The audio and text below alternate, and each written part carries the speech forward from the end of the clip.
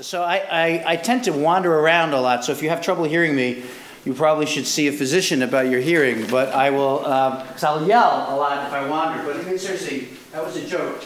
They laugh.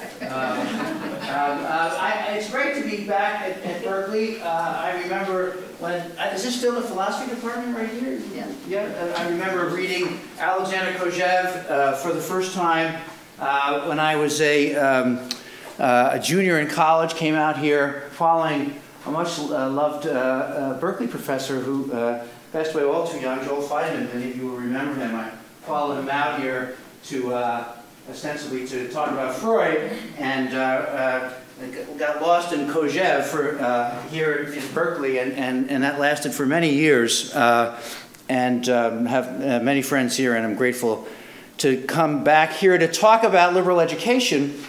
This little book I hope to finish in the next year, which the title of which is Why Liberal Education Matters. I want to try to summarize the argument I think I will be making in this book. Some of it I've written, some of it is yet to happen. And that's going to have a few different parts. The first part for today is going to be just some comments on why this question about liberal education seems to have so much urgency at the moment. And then I'm going to talk a little bit about an American tradition of liberal learning or liberal education. And I'm going to very quickly go through 6 significant figures in thinking about American liberal arts education, starting with Jefferson and ending probably, if you have the stamina, if I do, with Richard Rorty. And so it's going to be quick. You know, it's just toeholds in these figures, and then with some concluding exhortations about a democratic, reflexive, pragmatic liberal education.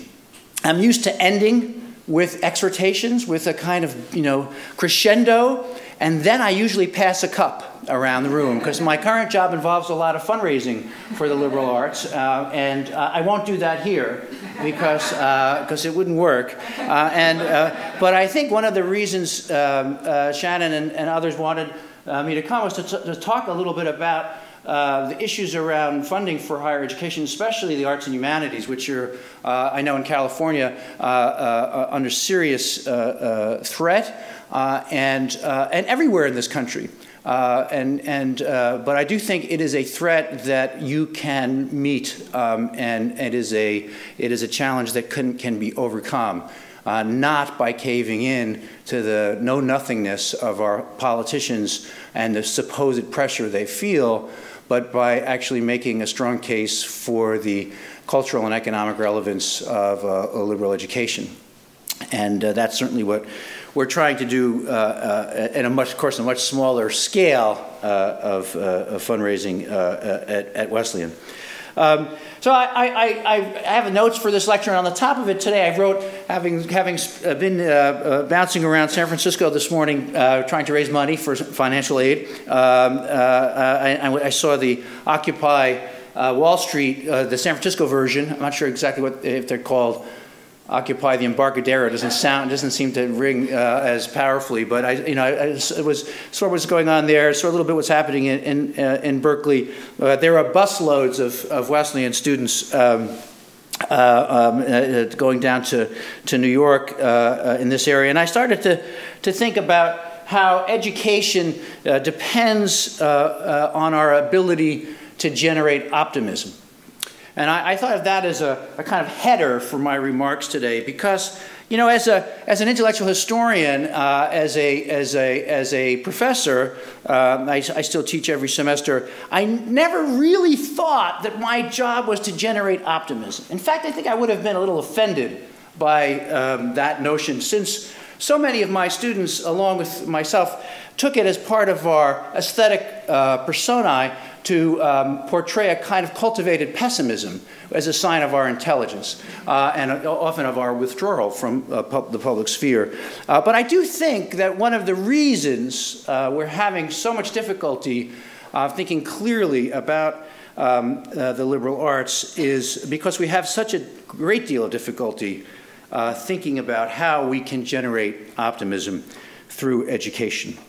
Of course, the big critique these days about is college worth it, or why are you majoring in history or English or the arts, the big critique seems to be about practicality.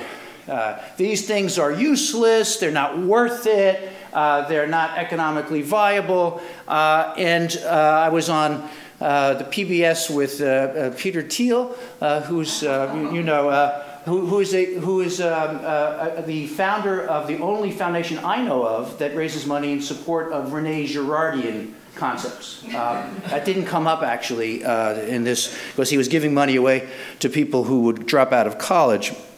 The whole tenor of that discussion was that liberal learning is not practical. And I think what this usually means, and certainly when I hear it at Wesleyan, this is what it almost always means, is that liberal education does not produce conformity.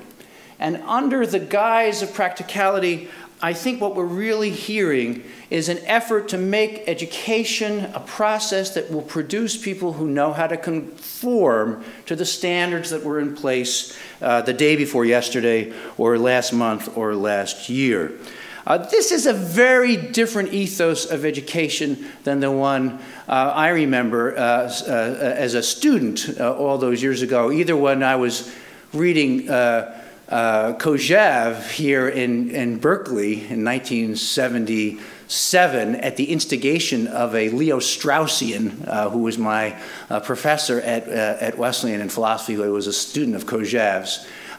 Who all these people were so proud of being nonconformists. Today, conformity, of course, is something that we sell in higher education, and we're being asked to sell it with more gusto. When I came to Wesleyan in 1975, there was a very different intellectual climate. I certainly didn't know what to expect. My parents had not gone to college. My father was a furrier. His father was a furrier. The only thing that they were both quite sure about was that I should not become a furrier. And so I worked with them at any spare moment that they thought I had. So I would acquire an extraordinary distaste for anything having to do with fur.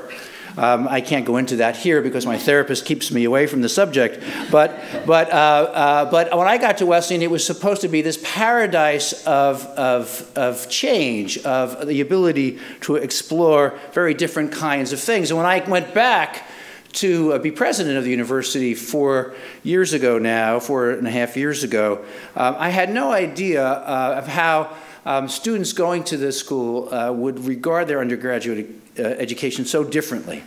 First of all, they come to school with a much more nuanced understanding or at least recognition of inequality.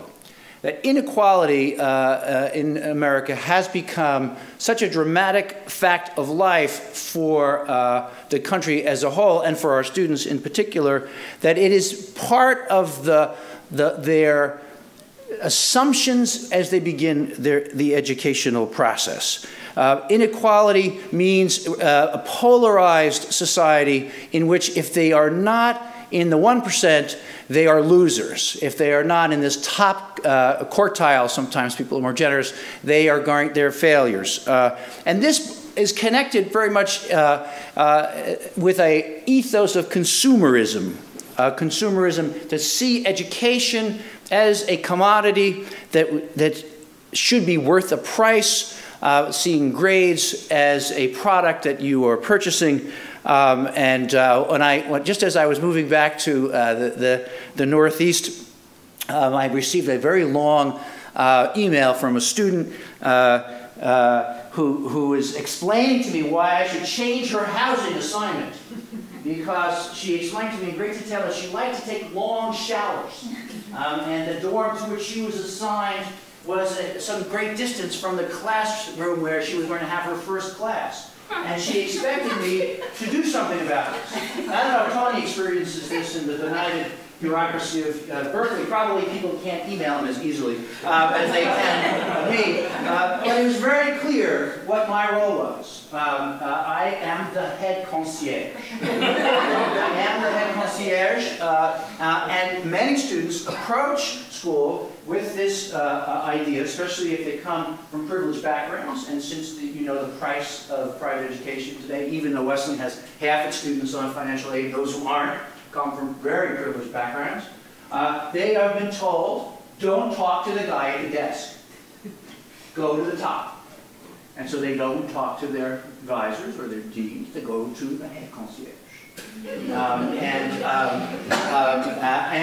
if I did my job well, I would have checked her background before I decided on her housing assignment. But coming from a poor art school in Oakland, I just thought it would make a good story someday in a lecture. And she, I think, learned to, well, I don't know actually what happened to her. She's probably washing as we speak. The other dimension, along with inequality and consumerism, is, and this is not a laughing matter, is fear.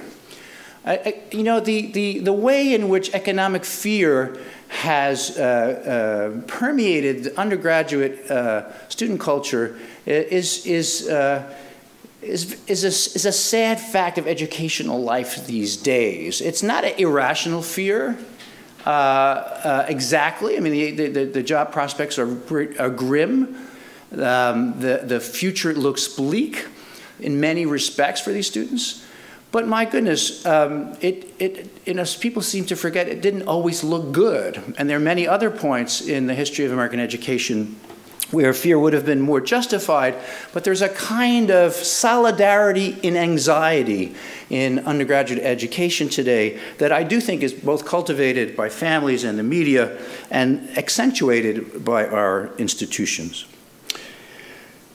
If we are going to break from that pattern, I think we will have to have a form of education in many ways different from the one we have today in the liberal arts. I fear that the form of education we have in the liberal arts, and I say this with some trepidation because I'm being filmed, has been built really for the convenience of the faculty. That most education exists through departments, and departments exist for the creation of model graduate students or prototypes of what graduate students might be. You know, in IDEO and other design firms talk about rapid prototyping. Undergraduate education is slow prototyping. That is, we create through departments the illusion that people are moving through a discipline or acquiring a canon as if they were going to pursue the field upon graduation through graduate study. And this is, of course, a lie for 95% of our students or more. So we don't give often our students the ability to understand why the study of history or literature or philosophy or art is or can be a response to a problem that they feel as a felt problem. That is, that these tools they're acquiring or habits of spirit and mind they're acquiring is actually, these are actually ways in which they can confront the world more practically, more powerfully, more compellingly, more creatively than they would be able to without this educational experience.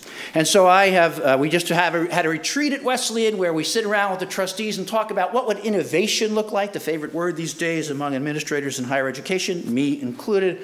What does innovation look like? What does disruptive innovation look like? It's even, you know, that's our new buzzword and coming from the business school people. And they asked me at the very end of the meeting, what would you, so, because I was pretty quiet, listening to all these ideas about saving money, really, mostly. And I said, well, what I would do is I would abolish all the departments and all the grades. And my colleagues looked at me as if it was just, it was really insanity. Well, how would you then know what people were doing? I don't know. We'd have to actually think about it. We'd actually have to think about how our students were moving through a curriculum, acquiring experiences and skills that will enable them to deal with problems that they experience as real problems, not disciplinary problems that they will never care about again. Developing the student's capacity to creatively address problems in culture and society and in the economy, I think, is the most practical thing we can do in education. And I do think that the tradition of liberal education in the United States offers us many clues as to how we can use undergraduate education as a vehicle for developing this creative potential, an art practice, if you will, a liberal arts practice. Now, I've forgotten your name. You're my guide, my dizzy guide. What's your name again? Jason. Jason and I were talking as we walked over here, getting lost, finding the Townsend Center this afternoon, about a mode of teaching music to children, whereby the teaching of the music is actually reflexively integrated in the composing of music. That the teaching of music is not something that is just accepted as a drill, but actually becomes through a feedback loop, part of a creative practice of the teacher himself or herself. That is, we model creativity, we don't just talk about creativity. Those feedback loops were absolutely essential to this tradition of liberal arts thinking in the United States. So let me go through my group of thinkers now. Starting off with Jefferson, Thomas Jefferson, who he really had some serious ambitions, of course, for the University of Virginia, but one was really fundamental, and that was, we will not be Harvard. That was the key for Jefferson. He wanted to create an educational institution that didn't replicate what he saw as some of the ways in which the New England elite educational experience at Harvard promoted a kind of tyranny. For Jefferson, education was the path to freedom. And the alternative was education as a corruption that made you more likely to fall victim to or to tyranny. And so for Jefferson, it was pretty simple. How the first thing you should do in linking education to freedom was to give students the ability to choose what they wanted to learn. And that they would not be assigned to tracks, that they would not be put into a pathway that would determine their future, which was the standard operating procedure in much of European education and certainly at Harvard, that the student's destiny was created by the past. And for Jefferson, as a good Enlightenment thinker, the destiny of the undergraduates, the destiny of the students should be created by the education itself. It should be unpredictable. To use the fancy word that we use here, I'm sure at Berkeley all the time, it should be emergent. But I hate to use that word, and you might think I like that kind of talk, which I don't, and I'll talk about that tomorrow. But for Jefferson, it was about the modeling of freedom while you study. And what he saw was that while we engage in education, we treat our students as subservient beings who have things inculcated into them rather than discovering them on their own. So I read you a quotation from Jefferson in a letter to Adams, John Adams in 1816. He says, we shall have our follies without doubt. Some one or more of them will always be afloat. But ours will be the follies of enthusiasm, not of bigotry, not of Jesuitism. The follies of enthusiasm, not of bigotry. I would think of that as a Wesleyan sentence. I'm very proud. But I would imagine that at Berkeley, these follies of enthusiasm might also ring true. Bigotry is the disease of ignorance, Jefferson goes on in this letter. Bigotry is the disease of ignorance of morbid minds, enthusiasm of the free and the buoyant. Education and free discussion are the antidotes of both bigotry and enthusiasm. We are destined to be a barrier against the returns of ignorance and barbarism. He ends as almost like a fundraiser there, right? But then he says, well, I like the dreams of the future better than the history of the past. So good night. What a great letter to receive, huh? I like the dreams of the future better than the history of the past. So good night. So for Jefferson, setting up the University of Virginia was setting up an institution, of course, that would keep religion at bay, because for Jefferson, religion was that force in American society that told you where you had to be, keep families at bay, and keep inequality from swamping talent. One of Jefferson's great worries, and that's why he invested so much in education, was because that he knew that some people would gain more power. Because they had more energy, more talent, more luck, better connections. But what education might allow you to do was to keep that power from becoming entrenched. And that would only happen if education didn't just teach about freedom, but it modeled these kinds of freedoms. Emerson, in the middle of the 19th century, had a more romantic view of liberal education. He also was agitated by the kind of conformity he saw at Harvard. And so for Emerson, education, he said, is setting souls aflame. Education is setting souls aflame. He said, colleges serve us colleges serve us when they aim not to drill, but to create. Colleges serve us when they gather from far every ray of various genius to their hospitable halls, and by the concentrated fires set the hearts of their youth on flame. So for Emerson, what happened in the best cases in a college and university education was that students discovered passions that had hitherto been dormant in them. That they had, this experience of awakening to the world. And in so doing, they learned to animate the world. Phrase of Emerson's that was so powerful and so much part of like Stanley Cavell's work, for example, is this notion that you learn to animate the world because the world speaks to you differently when you know how to turn yourself to the world to experience its energy. And that was a process that could not, again, be dictated to you from the forces of authority, but it had to occur through this process of self-discovery and opening up to the world. For Emerson, and this carried over to William James, our next figure in this quick run-through of toeholds in American thinking about liberal education, for Emerson and for James, education would help you overcome your strangeness from one another. Education was a path not just to the individual exercise of freedom, as it was for Jefferson. Education was also the opportunity to connect to other people through your passions.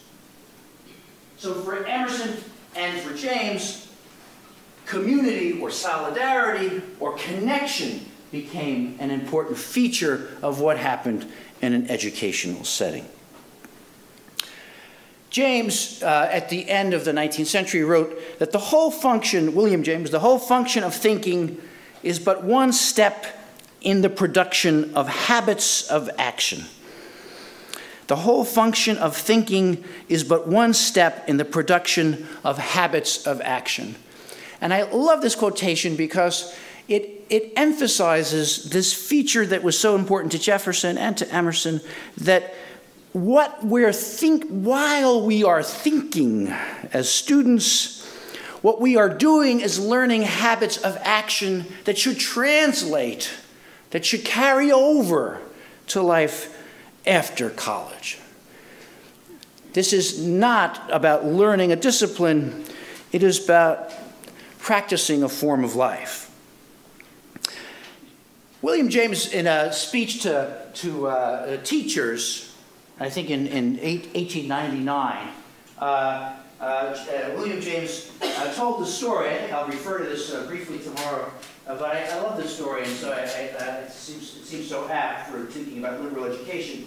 James told a story about going out to the frontier in a buggy, and his driver was going on about how this is a great place. I'm showing you all these interesting environment, and James is just appalled because what he sees is basically deforestation.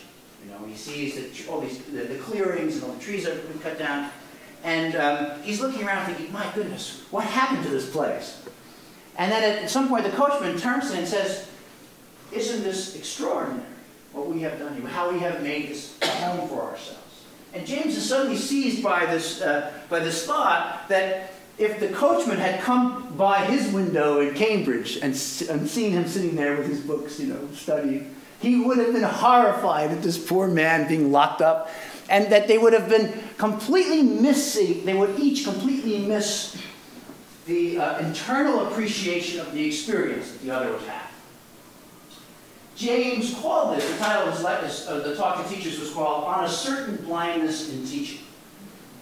And what he's asking in this talk for teachers is, how do you overcome blindness to someone's perception of their own situation? How do you overcome that certain blindness?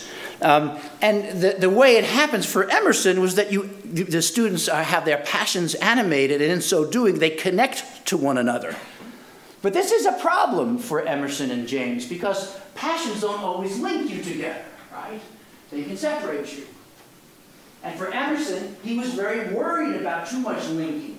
Emerson is a champion of what he called aversive thinking, a kind of thinking that would set you apart from convention, from the status quo. So how can you be set apart from convention without being set so far apart that you're locked into a prison of your own subjectivity? Aversive thinking is anathema to contemporary discussions of education, K through 12 education in the United States, because aversive thinking, Emerson's phrase, is all about non-conformity. Connecting that aversive thinking and the possibility of community or solidarity is a task for a liberal education.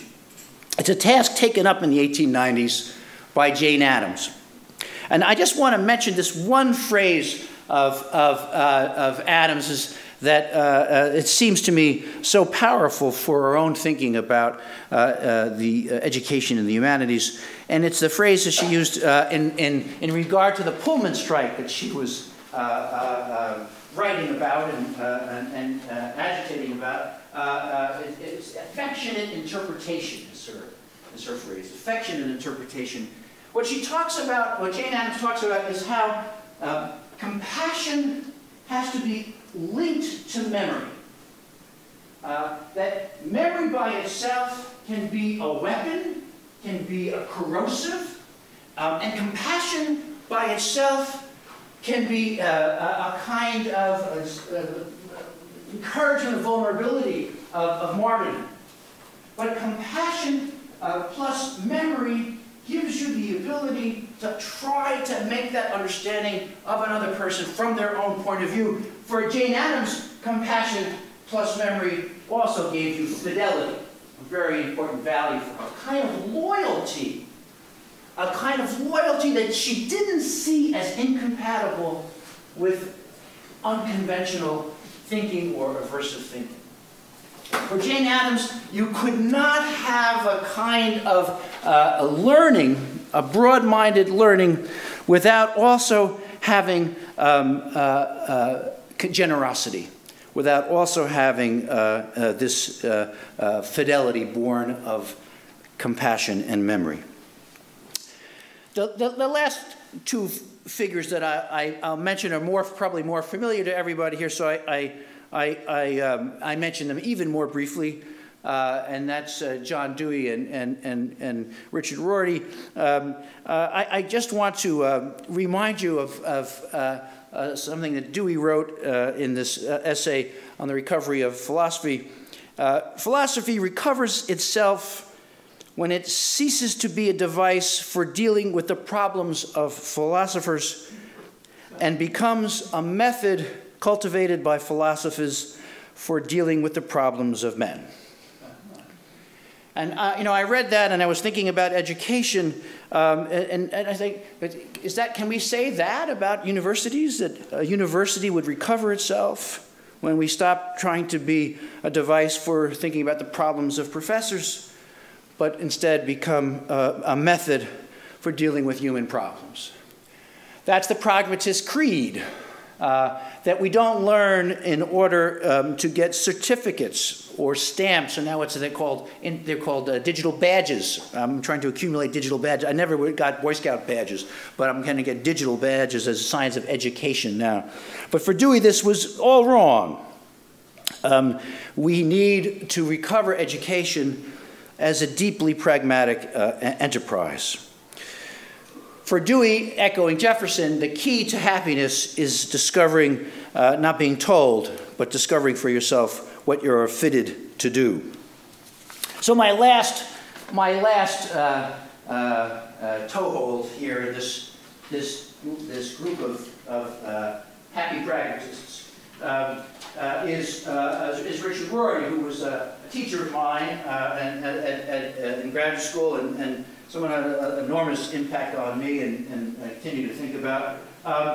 Rorty wrote that the mission of universities was to incite doubt and stimulate imagination, thereby challenging the prevailing consensus. So for Rorty, like Emerson, like Jefferson, education had to show its students how they could reshape themselves in ways that don't replicate the status quo. But for Rorty, he was so aware that that effort could lead to a kind of narcissistic individualism, a kind of cultivation of intellectual arrogance, if that reshaping didn't happen in a context of what Jane Addams called generosity or compassionate interpretation. And so this push and pull between the individual and the community, between aversive thinking and solidarity, runs through liberal education, I think, like a red thread from the late 18th century until our own day. I think in liberal education today, we must resist the charges of elitism and irrelevance by showing how the work we do in philosophy and literature and the social sciences and the sciences connect to the real problems, as Dewey said, of human beings. We must show that not by translating that work into the most narrow terms of yesterday's issues, but by showing how that work leads to the cultivation of creative responses that students feel are responses to the issues that concern them. If we do that, I suggest to you in my last 72 seconds, I think we will create something like a democratic, reflexive, and pragmatic liberal education. It's democratic because everyone can discover for themselves who and what they want to be. It's reflexive because in doing that, you have to always ask yourselves, are we being fair? Who is being left out of this process? Who is being excluded from this process? Are we being generous, in Jane Addams' terms? And this is pragmatic because free inquiry and experimentations are the best vehicles for achieving results. Free inquiry and experimentation is exactly what critics of higher education are trying to do away with. Free inquiry and experimentation will not necessarily replicate the status quo. Free inquiry and experimentation will not produce people who only speak to the choir, will not produce only people who fit into the allotted destinies that the contemporary authorities assign to our college graduates. Free inquiry and experimentation will allow our students, I trust, to have more creative lives that allow them to deal with the felt problems that they see all around us today. Thank you.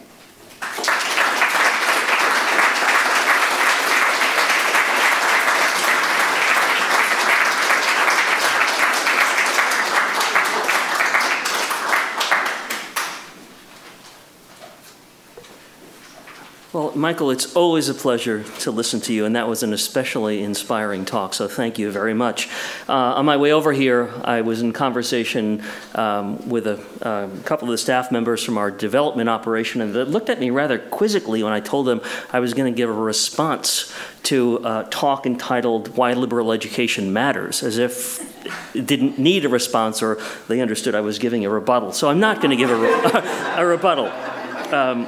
I had not exactly a preview of the talk, but of, let's say, some of the things that Michael's been thinking about and some pieces he's written, including a sketch of some ideas about the book that he mentioned.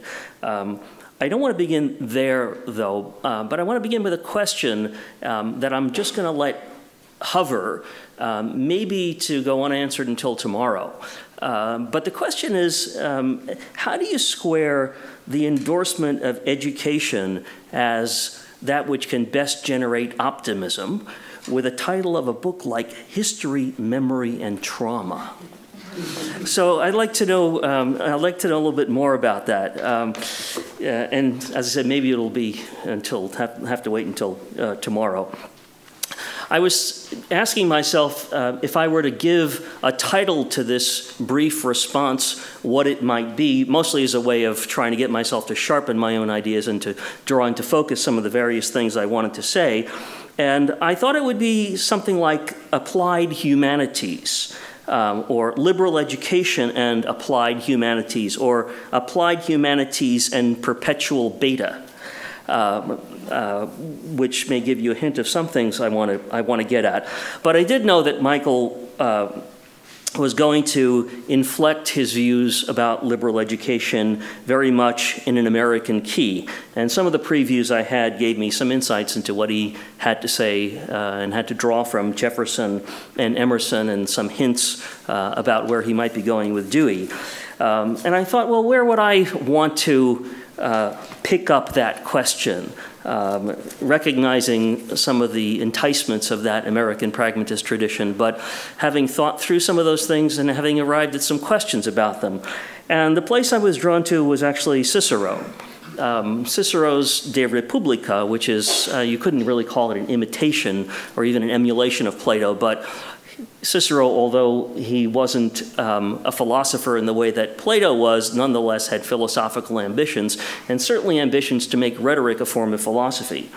And there's one passage in Cicero's Republic where he's contrasting what he describes as certain technical subjects, on the one hand, with these other, and I'll just use the words from the translation, less limiting and more wide-ranging subjects. And here's the part that I thought was interesting, which can be applied to practical life and even to the conduct of politics. And the question that Cicero was there asking is exactly how can you apply these more wide-ranging subjects, the subjects we might include in the liberal arts, to politics? What's the nature of this application? And I'll say for just a bit later what Cicero's description of that application is like, but it nonetheless enticed me and got me thinking about how we do think of applied humanities, and especially, again, or I should say again, in connection with some of Michael's final comments about connecting them to the real problems of human beings. So we hear sometimes that the humanities can be applied. They are susceptible, let's say, to application because they teach skills of writing and argumentation. They teach reasoning. They teach critical thinking. And it's thought that many of these things are very good ingredients to have as, let's say, training for democracy. But we also, as humanists, feel that there is something grossly insufficient about that account of what the humanities can do. what the humanities can do for human beings, what they can do for public life. It simply leaves out too much. And in leaving out too much, it reduces and narrows the scope of what the humanities can do. And I will be using, in some senses here, the humanities as a proxy for liberal arts, but not exactly. So what do they leave out? Well, many things, among them history. In the pages that I read from Michael, he talks about Emerson's tradition of anti-tradition, which is to say a tradition that wants to stake its own claims and not be reliant on the past, a tradition of self-reliance and self-assertion, which is in its own odd way in Emerson in struggle and contention with these representative men for him who he chooses to exemplify from the past. But the accounts of applied humanities I was mentioning earlier leave out history, and they also then raise the question of what would training for historical beings be like? What would training for this be? How would you teach the application in that domain? They leave out the imagination. They leave out the role of what Elaine Scarry calls the making up that needs to happen in conjunction with the making real. I think Emerson imagines some of that when he talks about animating the world. I think there's a power, a forceful power of the imagination. Emerson would use a word like spirit there, but it's something that's not entirely synonymous with that animating capacity that Emerson describes. It leaves out expressive agency. It leaves out the fact that human beings find satisfaction in a kind of making that might not, and in making things that might not serve any other ends than the expressive capacity of the human maker. They leave out the kinds of satisfaction that we derive from giving tangible forms to the things we imagine and wish to express. And all of these raise the question for me of what the object of the application in applied humanities might be. And it's been said here, it's been said in other instances that they ought to be real problems. And I think that for the humanities, the real problem is the human. And one of the reasons, at least on my account, that the humanities have been reluctant in recent years to say that what they work on is the human is because we become very fearful about statements regarding the human. We suspect that they're going to be tinged with some kind of metaphysics, that metaphysics is the big bad thing that leads people to think that the world can only be one way.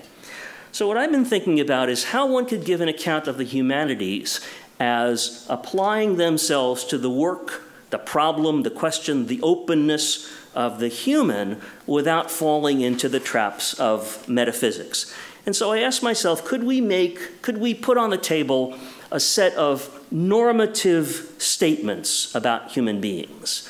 And could we imagine normative statements about human beings that would be such so that the beings those statements described would be fully characterized as open, as available for revision, as experimental, as ongoing, as in process, as available for the projects of imagination and expression and history making that we ascribe to them? Could one do that? And then what would that mean for the role of liberal education and the humanities as part of it in democracy? So what I would put on my list of possible bullet points, not attempting to be systematic or complete in any way, would be things like this: that human beings are contingent on their own past, they're historical beings; that human beings are imaginative creatures. They're not limited to what is, they're also able to conceive what is not and what might be. They're expressive creatures, and part of what they do in expression involves communication. Part of what they do in expression involves a solicitation of the recognition of others. Human beings are social beings, where the social is not necessarily predefined or fixed, but is subject to the making and remaking on the part of the individuals who comprise it. And finally, and maybe this is sort of the underpinning statement I would want to make, that human beings are unfinished creatures. So there is no completion of the project. There is no ideal of what the human would be as a complete and finished entity, it is in process by its very nature, unfinished as ongoing. So what I want to take the liberal in liberal arts to mean is not that which would underscore free and open inquiry, although of course I think that's important. I would want to characterize it as pinpointing the openness of the human itself. Liberal in the sense of open, characterizing the open and unfinished project of what it means to be human. Now, I think if we could do that, then we could think of the humanities as training for democracy, but we'd have to think of democracy not as a set of political procedures, although, of course, procedures have to be in place. And the training we would want for democracy wouldn't only be of individuals who would be able to read, listen, understand, interpret, make judgments, make evaluations, but of training for participation in a political and social form of being, a collective life that would model or map the same open qualities that we would find in the individual. In writing these notes here, I was thinking about the way in which Plato in his Republic goes back and forth in the analogy of the city and the soul. And it's very unclear in Plato many times which is the vehicle for which. And I think some of the sense there is that they are to be understood as reversible. So could we imagine a polis, a democracy, that would model those characteristics of human beings? And I think if we could do that, then we would avoid at least some of the downsides that I see in the way Rorty tries to, let's say, address, if not solve, these problems. I was rereading Rorty's chapter on private irony and liberal hope in the last few days. And a couple of things struck me. I think the irony part is quite wonderful, and I think the way in which Rorty draws the lesson in part from history and in part as a way of overcoming history, that we are bound to be limited, bound to be mistaken just when we think we've arrived at a final set of answers. But he doesn't want to transpose that into a public arena. He wants to make the public arena simply have the responsibility for freedom. That's about all he wants it to be able to do. So there's rather than a mapping of the two in the way Rorty approaches this, there's really there's a pretty clear split. He's also very averse to making anything like assertive statements about the way human beings are or the kinds of things human beings would derive from or find reflected of themselves in the literary and philosophical traditions. So many people in this room probably know that Rorty's really only assertion, at least when it comes to the moral and the ethical side of things, is do no harm. And I think if we take what the humanities at the center of a liberal education can give us, and we simply if we only allow ourselves the lesson or the guidance to do no harm, then we've really reduced things beyond what seems to me to be plausible or advisable. So here's what Cicero says about the nature of this application. He actually goes to sports. He says, just as ball players do not in their game itself employ the characteristic dexterity of the gymnasium, yet their movements show whether they have had such training or know nothing of that art. So too with oratory, and I would add with the liberal arts. In other words, it's not direct training, it's very indirect training. You can't necessarily tell in the way the game is being played that the player has practiced some exercises hundreds and hundreds of times. There's an indirect connection. And I think it's both the indirectness of the connection in the applied and the application to the work of being human that I would want to stress by way of, what do I say, comment. Thank you.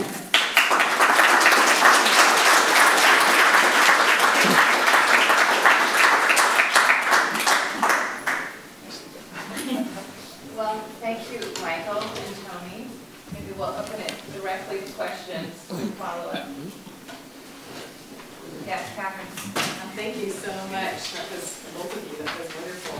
I have 3 questions, and I recognize you might not be able to answer all 3 of them, but you can pick which one you want to answer.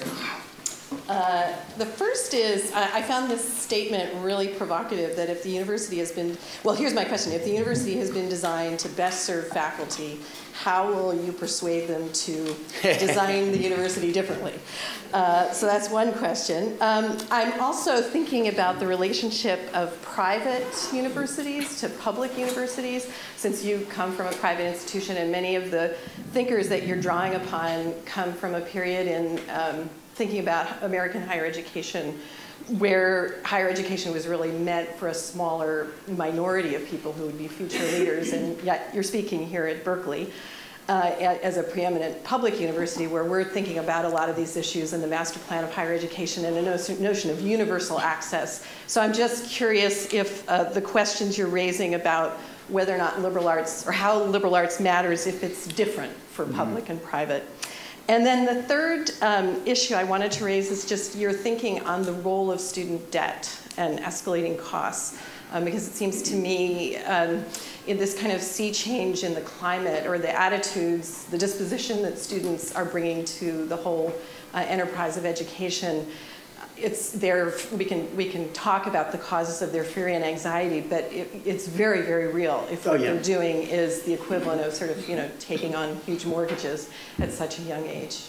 Yeah, well, great questions. Let me say a couple of things about each of them.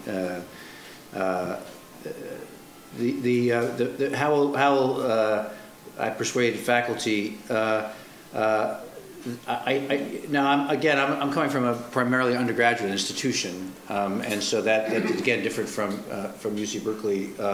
I think I actually don't know how the university sees itself these days, but I've been talking with my colleagues on the faculty about whether they feel that there are other things promoted through the departmental and disciplinary structures apart from this slow prototyping of graduate students or the replication of their own education. And in some cases, I think they have had very interesting things to say about it. And in other cases, it really is clear that they think, well, there are some who are going to go to graduate school, and those are the ones who are really serving, and the other ones won't be hurt. That seems an inadequate answer, and I guess my psychoanalytic dogma leads me to think if they vocalize this neurotic answer, that they will hear it, and then they will begin to think, well, there might be other ways of doing this. We might be able to create other structures actually that will be more conducive to positive experiences as teachers, and more conducive to interesting research than publishing in highly specialized journals read by a smaller and smaller peer group. I think the public university issue versus these private schools is really important. I come from, Wesleyan always complains about how we don't have the kind of the funds at our disposal that some of our richer cousins to the north in New England have. We're a very privileged institution, and we're need blind, so if you get into Wesleyan and you have no money, it's completely free. We don't have very much required loans. That was the first thing I did when I took the job, was to reduce the requirements for loans, because I think you're exactly right. It's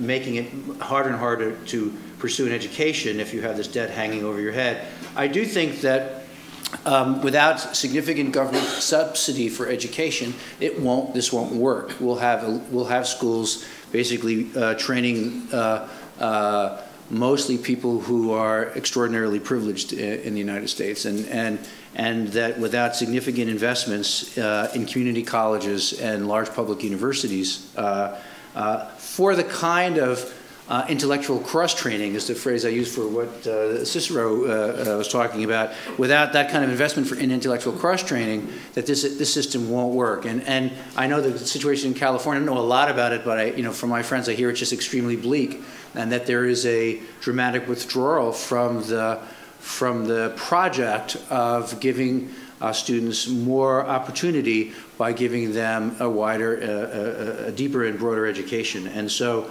that kind of subsidy is crucial, and I agree in the short term it looks highly unlikely. I just met today with a great philanthropist here in the Bay Area who's dedicated a lot of support to California community colleges, and the state is not going to match the private support. I mean, it's unconscionable, and it's something that politically we should fight. At places like Wesleyan and small liberal arts colleges that have significant financial aid, we have to do a much better job of proactively recruiting students who wouldn't know about us because they don't think this kind of education is available to them. So we work with a group here in the Bay Area called Questbridge that is really have kind of geniuses at finding very talented students without any money at all over the country who otherwise without Questbridge wouldn't have heard about Wesleyan and Amherst and a whole bunch of other schools, and it's all free for them once they get in. And we also have to do a better job at places like Wesleyan of recruiting from community colleges, which and having deeper relationships to community colleges. I think most of the faculty I've known in my time in higher education do not think of themselves as doing the same work that's being done in community colleges, and that's a shame because I think that if we had more alliances among faculty members in those areas, it would benefit all of us. So I think that the debt issue is a dramatic one. The efforts to reduce the cost of education by either eliminating a research subsidy for faculty, which is one method. It's that is overload more and more teaching for faculty, or by just reducing the number of faculty members by having education via video or internet. Those things will happen increasingly because they're so much more cost effective. But what I do fear is that they can happen in such a way as the kind of qualities of experience that Tony was talking about, the indirect applications will fall away because they can't be articulated clearly enough for people who are used to using different methods of justifying investments.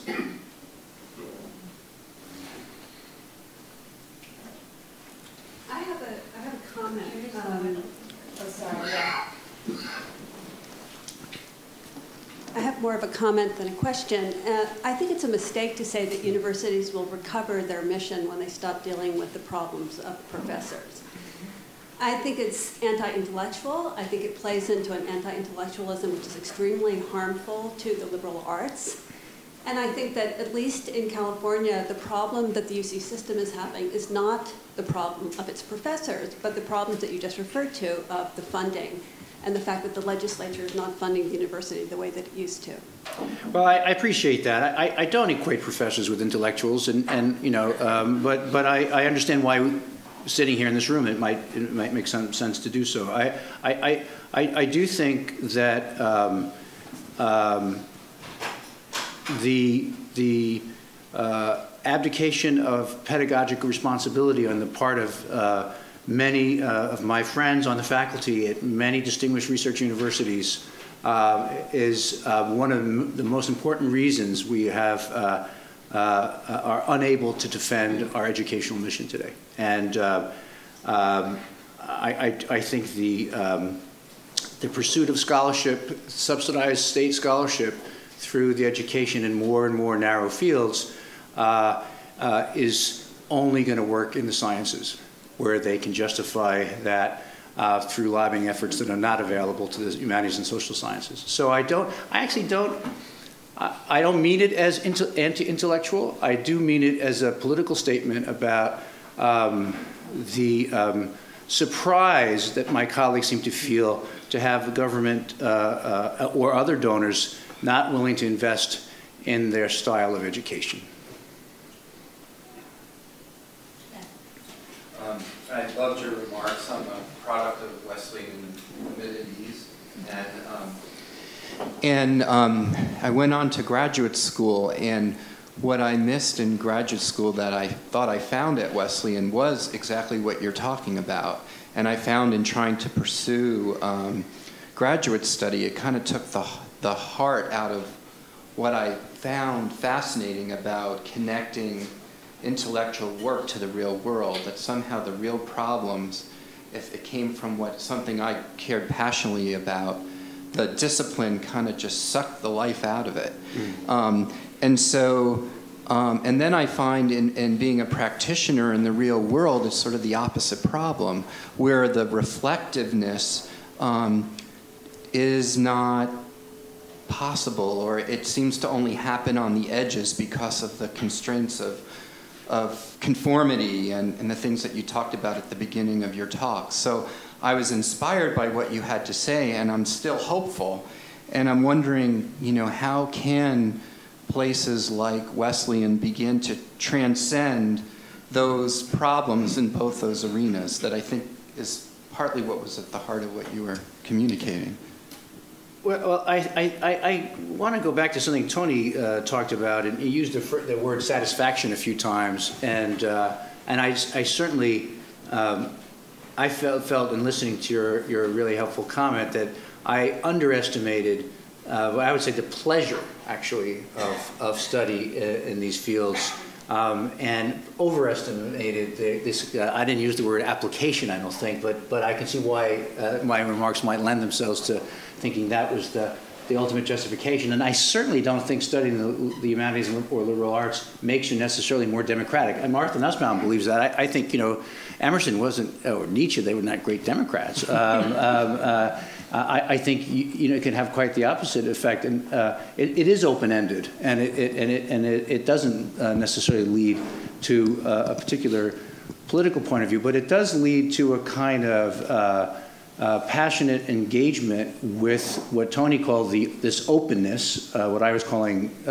inquiry and experimentation. I mean, openness it's a more robust term. I think you're right, and I do think that happens too in graduate education. It can happen in graduate education. I don't want to. Because I do think it can become anti-intellectual if to say that all specialized work is going to be dry, or all narrow research is going to be somehow trivial. I don't want to. And I perhaps go too far in that direction in some of my remarks. But I do think finding a way in these troubled times to maintain at any level, whether it's in a community college or undergraduate or graduate education, to maintain the transformative possibilities of education, so that they're not just about application or conformity, but they actually have this capacity to make people feel the pleasure of encountering this openness and this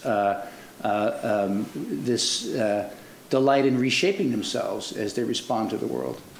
If I could just chime in here, I'm now getting a little bit nervous, and I'm getting a little bit nervous because I think that if this is not framed with a full view to the past as well as to the future, we'll end up with an exaggerated presentism that will think that the only better place to be than where we are now is someplace in the future. Universities are, if not the only, then certainly one of the only places that we have where there's some custodianship of the past. Custodianship is not really the best word, but I don't have the best word for this. But where there is some respect for and engagement with the presence of the past. Much of what's described as narrow field, not all of what's described as, but much of what's described as narrow field when it comes to the humanities has to do with something in the past. And so I want to find and make an important place for the presence of the past and the university's relationship to that in continuing to think about openness and self-revision and self-creation. And that's got to be there somewhere. It's a really good point. Yeah, right. Well, so you asked how this book entitled Memory, Trauma, and History can be so much about openness and experimentation. The subtitle is Living with the Past, or Essays on Living with the Past. And I'm thinking you probably have this too, as an administrator, wrestle with this question a lot. I mean, what is this custodial responsibility? Does the university have a museum-like function? I don't have the courage of Emerson or of Nietzsche, I think, who would really say, screw it. Some things deserve to die. We actually don't preserve everything. And this illusion that you can preserve everything just because you happen to have hired people who are dedicated to that particular area is an illusion. And so you have to let it go. I don't have the courage to do that. I do think if we let it go, it may disappear forever. And then we have actually annihilated a kind of a cultural resource. So I do think this, the sense of the university being a place in a market world, a market economy, where you can hold on to things that have no obvious use value is absolutely crucial. But I don't know how to justify that. And I just want to say, just because we can't be comprehensive in the way we deal with the human past doesn't mean we shouldn't attend to it. I don't think that's a reason for saying, well, right, let's give it up. But you do have to choose which things you will let die. Yeah. So could you, what do you mean by discipline? And, explain to me why disciplines are so bad? What do I mean by discipline? I think I know what you mean by discipline, but I'd like to hear you say it again. Or I'd like to hear you say it. Okay. I think we know what we mean by disciplines, but I'd like to know what you mean by discipline when you talk about disciplines in this kind of stultifying, specializing. A discipline. What I mean by a discipline is a conventional group of methodologies linked by a department. Do you have a follow-up question? I thought, why would methodology be what links a department rather than content? Well, it could be, and there are some fields that have been linked by content. I think that's less the case these days, as people seem to agree less on canons or even on objects of study. Although there are disciplines that, say I'm thinking of history, let's say, or English. The people I know in those fields have a hard time agreeing on content. They have a hard time, I guess, on methodologies too. But the department does keep them together around a loose group of kind of what I think of as trade restrictions, so they make sure the students take a certain number of things here rather than there. But I do think that when there was an agreement on kind of the old gentleman's agreement on what we're going to talk about and what we're not going to talk about in our department, be that department history or English or sociology, the discipline was purely social, and I think today I'm not sure what more there is to it than that, and I think it's stultifying in the sense that it often prevents students from seeing things from the point of view of different methodologies and different traditions. My sense, and I'm just clarifying, I'm not endorsing this, but I get the sense that a department in this view is something like an institutionalized form of intellectual self-replication. And that's stultifying. Something like that. Yeah.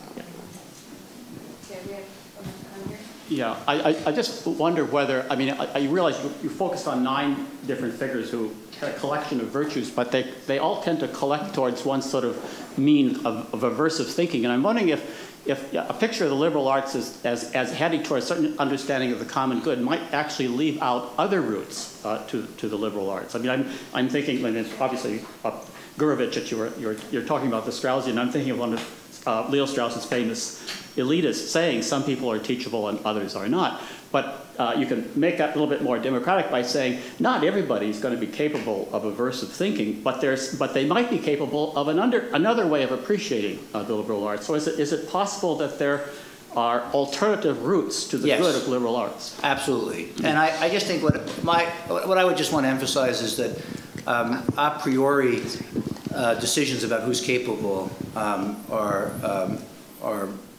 political and have usually very little grounding. Michael, this is an invigorating talk. You really don't get this kind of talk around here. I'm sorry to say that. And maybe it is that this is largely a research-driven university with big graduate schools. A couple years ago, I put together a collection of historians' reminiscences.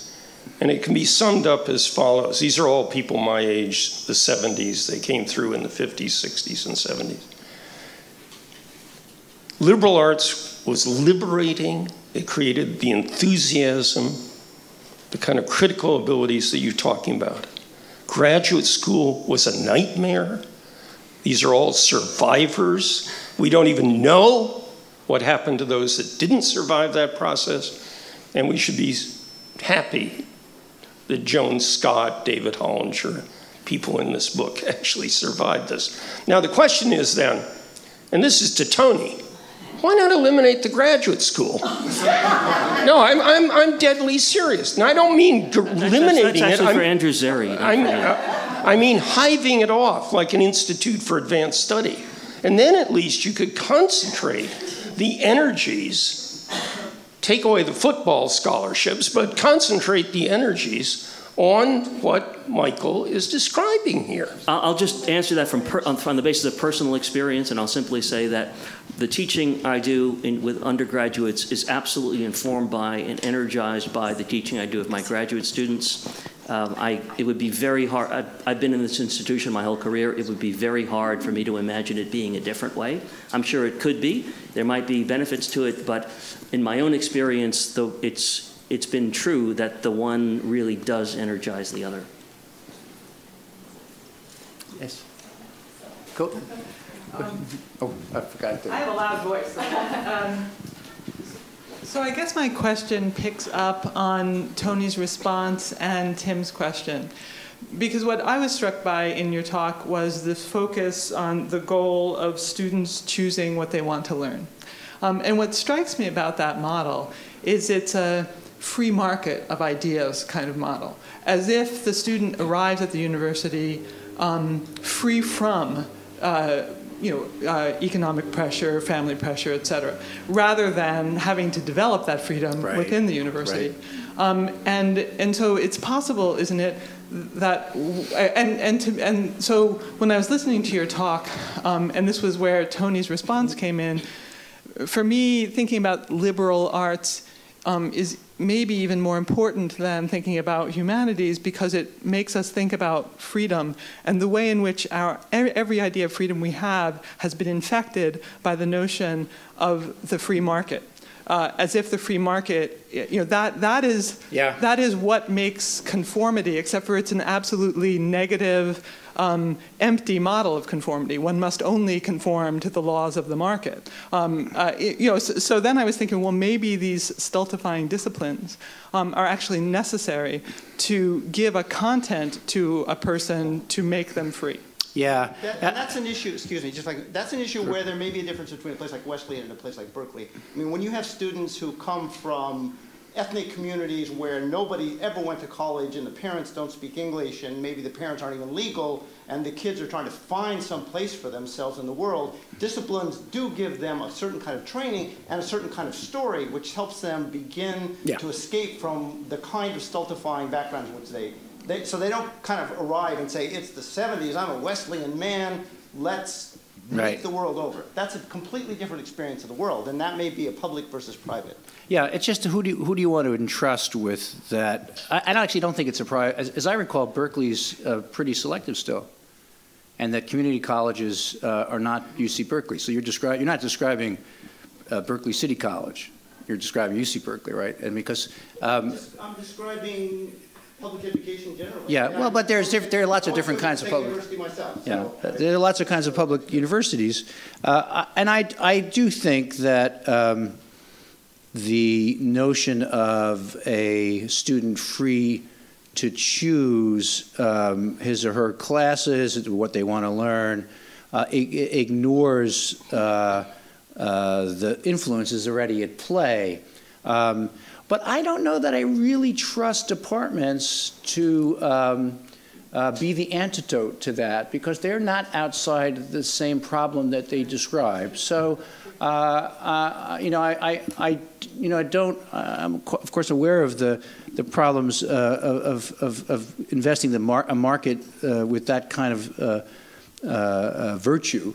But on the other hand, I don't know that I would want to invest the university structure with any more virtue in that regard. I guess I want to say here that I think the matter of students being able to choose what they want to learn or not is a bit overrated, and I think it's very easy to over-worry this question, in part because they choose what they want to learn anyway. And well. Yeah. Yes.